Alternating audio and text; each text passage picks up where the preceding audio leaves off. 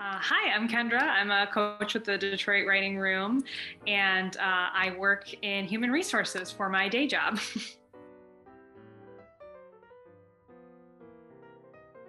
So I usually focus on creative nonfiction and poetry. Those are kind of where my strengths are, as well as some fiction as well. I've worked with writers who have fiction projects as well, so all of those things.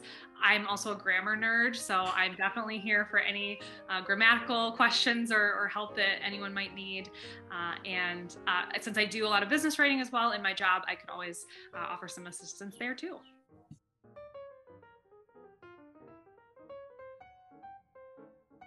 That's a good question. And actually, my job has a lot more writing involved with it than you might think. I know a lot of times people hear human resources and your eyes just want to glaze over. But I actually work in some pretty creative areas of that field. So I work in training and development and recruiting, like specifically employer branding, recruitment marketing. And both of those involve actually quite a bit of writing. In training and development, we write presentations and we do a lot of different public speaking type things. We have a podcast series we do about leadership training. And so there's a lot of writing those scripts and doing research and that type of thing. I also write a lot of company communications, emails that go out to everybody about different topics.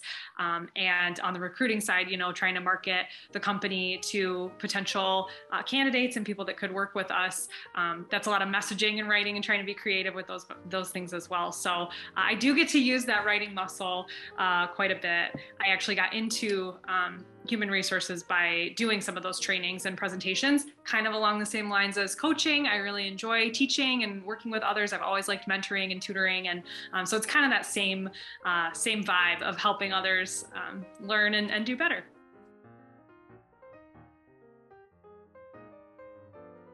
I would say helping other people to realize their dreams. A lot of the clients that I've worked with are working on passion projects, things that they might have been working on for years, and anything that I can do to help them move that along and get closer to making that a reality is really rewarding for me.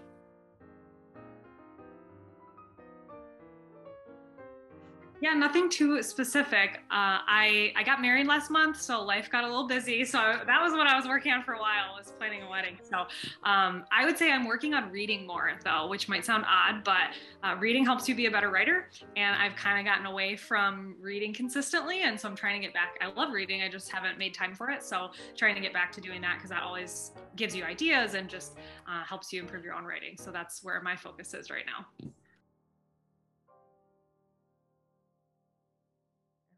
Yeah, I think one of the best pieces of advice that I've gotten just in different forms can be summed up in, it's actually a quote from Jodi Picoult.